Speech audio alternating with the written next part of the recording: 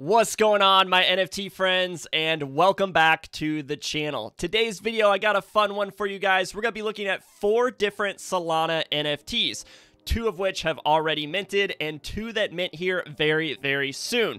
With that being said, of course, none of this is financial advice. Always do your own research. You guys know that. Let's hop into the video. I wanted to touch on the NFT market right now. We are actually recovering quite nicely. We're back over $1 billion market cap in Solana NFTs. Solana price is rebounding very nice at $95. So hopefully this is a push in the right direction on getting us back on track to where we were just a couple of months ago. All right, guys, and as always, if any of these projects interest you and you want to study them further, I will have all the links linked in the YouTube description for their website, Twitter, Discord, all that good stuff. You can find that in the YouTube description below. With that being said, let's jump into the first project. So we're going to be taking a look at Solmon first. This one mints on March 10th. So let's take a deeper dive into what this project is all about. The first 100% revenue sharing NFT marketplace on Solana. We are also providing you the possibility to earn SMN tokens by staking, trading, and participating in the community. It's going to be a collection of 3,000 Solmon apes. Says they have over 50 different traits. They're going to have a stake to earn SMN token. It says each owner can stake his NFT for his daily issuance of SMN token. A total of 100 million SMN tokens are allocated to holders of Solmon NFT. This amount will be released over 800 days to all NFT stakers, which equivalents to an everyday release of 125,000 SMN tokens. It also says save up to 100% on NFT marketplace fees. We want to reward our early buyers and holders of Solmon 8 by giving them the opportunity to save up all of the trading fees on our NFT marketplace when staking the NFT on our platform. So not only do they have a token coming, but they also have their own NFT marketplace coming.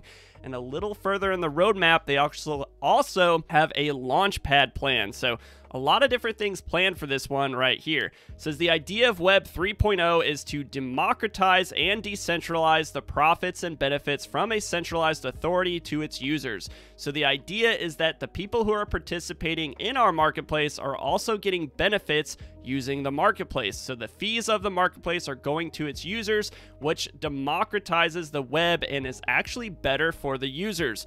We at Solmon think the same way. That is also the reason why we are building the first community-oriented NFT marketplace on Solana. This means 100% of the NFT marketplace fees will be distributed to Solmon SMN token holders who are actively staking. It also goes into here why they pick Solana. They have all the different previews of what their NFTs are going to look like. But I mean, if you want something that has a lot of good things planned, this one actually has quite a bit planned out. They have staking, SMN tokens, they got earned trading rewards, stake to save, daily issuance of Solana. They have a lot of different things going for them. They are also docs. These are the 2 founders of this particular NFT. You guys can check out all their different social medias down here. And you just have a lot of things planned for this one. The roadmap's pretty well laid out. It says Q2 is when they're going to launch the SMN token on a DEX. They're going to be listed on CoinMarketCap and CoinGecko. They're going to have an NFT marketplace, which they plan on releasing in Q2, so right around the corner. They're also going to be coming out with the NFT staking come Q3, as well as airdrops and their NFT launchpad. And then in Q4, they have the Solmon NFT multi-uploader, adding features to the platform depending on the user experience and feedback. And they also have this thing called Solmon NFT Education, so I'm curious to see what that is. So what do you guys think about this one? I mean, from a roadmap perspective, this one looks pretty decent. It obviously all comes down to how well they can deliver on everything, but I thought this one was definitely worthy of a mention in this video. Number 2, this was one that you guys suggested I checked out on my last Saturday live stream. If you guys don't know, I do a live stream on Saturdays where I review different Solana NFTs that you all, the community, suggest that I check out. This was one of those projects, so I thought I would talk about them a little bit more. So it says, welcome to Kuroda Club. We are an NFT-based gaming project in Solana with a variety of club games in the Kurodaverse, where every Kuroda Club NFTs bring a different flavor to the gameplay. It says, we are reimagining the club games universe with an NFT-enabled gameplay logic to enhance the winnability for the player. While the gameplay will provide utility to the holders, we kept a special focus on the NFT's art quality so that they will always look appealing to use. Has a little bit of information here as to the benefits of being a holder. You get 25% of the resale royalties. That gets distributed to you on a weekly basis. They have whitelisting for future game NFTs, and they have a ton of future NFTs planned. Early access to our clubhouse games and participation in tournaments, airdrops, as well as what they claim to be passive and active income. Kuroda Club will focus mostly on card and board games. It says that the gameplay has been designed in such a way that mental dexterity, more than luck, will always take a player closer to win. We will mint separate card game NFTs with a 9,999 supply for the card games after our initial Genesis mint.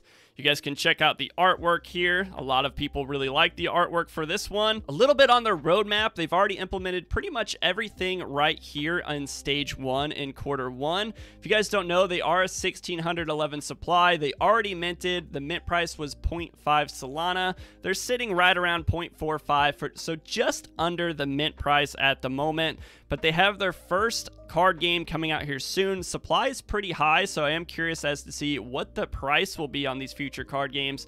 But it says KGY holders get whitelisting. They're going to launch version 1 of the card game with NFT-enabled gameplay. They're going to have tournaments and other card games launches coming in stage 2 of the roadmap. They're going to launch 2 different coins, one for the ecosystem and one for rewards. It says they're going to have Coinbase self-enabled monetary ecosystem implementation. They're going to have an airdrop for the holders. They're going to mint a segment of board games NFTs, so that's another collection coming in quarter 2 and quarter 3. It says you also get whitelisting, so they kind of repeat this and keep creating new games. They're going to have a DAO creation come quarter 4, a gaming guild, and something called a scholarship ecosystem. In between stages, they're going to have an Introverse, which is a cross-adoption of non-Kuroda NFTs within the game. That sounds interesting. Sounds like some collaborations maybe right there. Solanaverse, find a place in Meadowlands within Solana and build a virtual pachinko. And then also portal integrations. They do have a pretty big team here. They have 7 people on the team. So this is one that I found to be really interesting, and I'm definitely glad you guys recommended that I check them out. All right, so number 3 is a pretty unique NFT. It's called Diamond Town Heads. They mint on February 28th, which is the day I'm making this video. So let's dive a little deeper into what they have going on. The Diamond Town Heads is a collection of 5,000 randomly code-generated NFTs that exists on the Solana blockchain. Founded by Moonrock Lab, each head NFT is unique, and heady also grant you a Diamond Town citizenship. They have 250 different traits. It's got to give you access to citizen-only benefits such as earning hair, their utility token, as well as exclusive contents can be unlocked by the community as rebuild plan goes on. Like I said, they are a 5,000 supply. They are minting today, and this is the different benefits of being a holder. Says there's only obviously a quantity of 5,000. You get to earn their hair token. That's going to be their primary token for their collection. They also have this thing called the Diamond Bank, which is essentially their community wallet, but it says 25% of the sale and 100% of secondary royalties will be deposited into the Diamond Bank. Headers direct the use of funds from the community wallet. So I do like that. That's a pretty big portion of the mint proceeds, being 25%, as well as 100% of the secondary royalties will go into the community Diamond Bank, which is a very good sign to help them build the future of this project. They also have this thing called the Civic Center, which takes part in vote and submit proposals regarding project direction. So it's kind of like your community vote with the Civic Center. I do like how they lay laid everything out here. They show what they've completed, what they're working on, what they have planned, and the different ideas that they're kind of tossing around right now. One thing I did see is they did acquire some sandbox land, so you are going to have a place to hang out in the metaverse. And this is everything they're working on right now: marketing campaigns, community growth, release of the hair token, barbershop, which will be their staking system, header shop, as well as this thing called Sandbox times DTH, XDTH, not sure what that is, but they also have these things planned over here: post-mint marketing, be listed on marketplaces, website 2.0, Diamond Bank, Civic Center, Diamond Auction House, as well as Diamond Marketplace. So lots of things planned for the future, and then these are the different ideas that they're kind of tossing around. They are being developed by this company called Moonrock Lab, which is founded in Hong Kong by a group of 6 nerds who has the same goal to develop meaningful projects in Web3. Currently, Moonrock Lab is developing their first NFT project, Diamond Town Heads, as it would mark the start of participating in Web3 development to all future possibilities. So this is one I found to be interesting, being that they're being built by an actual team called Moonrock Labs. They're unique. No one else is doing a project that's about heads and has a utility token called hair. So I do like the unique art aspect to it, as well as just they're very transparent with what they're doing. And I like the amount that they're allocating back into the community wallet for the future growth of the project. All right, so let's take a look at the last one, which is Cyborg Iguanas. They sold out in 1 minute. They just minted here recently, 2,222 supply, 1.5 Solana mint price, and they're currently sitting at a 2.75 floor, so they're off to a very good start. It says Cyborg Iguanas are the galactic mercenaries of the Iguanaverse, born amidst chaos and hardened steel in a post-apocalyptic world where resources are scarce. The Iguanas must scour the galaxies for the valued currency core. So this is their utility token they have coming out. It says each iguana is uniquely enhanced and battle tested for any conquest in the galaxy. Every iguana is uniquely generated with over 100 plus traits. It says mined from the depths of the planets and cosmic space, core is the prized currency of the Iguanaverse. Each cyborg iguana will hunt down and gather core daily through their conquest, looting, and hired services. Core is vital to the Iguanaverse ecosystem as it will be used to hunt for iguana eggs and exotic items. So that tells me they will have a Gen 2 collection coming in the future. They have a little bit of their tokenomics here. If you guys click on their Medium article, I will have that linked in the description below if you want to study the tokenomics as well as the utility of the token. It says the original Genesis Iguanas are the only ones able to generate core daily. Core will be listed on Radium, and liquidity pool will be funded with a percentage of funds from secondary sales. Iguana companions and radars will be minted using core. Remember, core is king. Gather your supplies and team to prepare for takeoff into the Iguanaverse.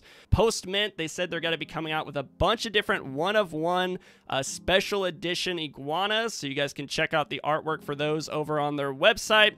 They're going to be forming an iguana DAO. It says the DAO treasury will be initially funded with 25% of secondary sales. This number can change as we may need to make some adjustments based on secondary volume and project needs. The Iguana DAO will be making the executive decisions on the direction in which Cyborg Iguanas will develop. They have a couple different holder perks. It says, as an elite Genesis Iguana holder, you will receive exclusive perks in the Discord and will be eligible for airdrops and giveaways. We will implement private holders Discord channels and roles and have whitelists for collaborating projects. The benefits do not stop there. We are here for the long term. Additional benefits will be announced later in time. They have a bunch of different FAQs here, and it looks like they have a team of 7 working on this project. So let me know what you guys think about this one, and let me know which one of these 4 was your favorite NFT that we reviewed today. Make sure you stay tuned to all the content I have coming. Hit that subscribe button, hit that like button if you don't mind. I have a bunch of content coming this week. With that being said, I'll catch you in one of those future videos. Take care. Bye-bye.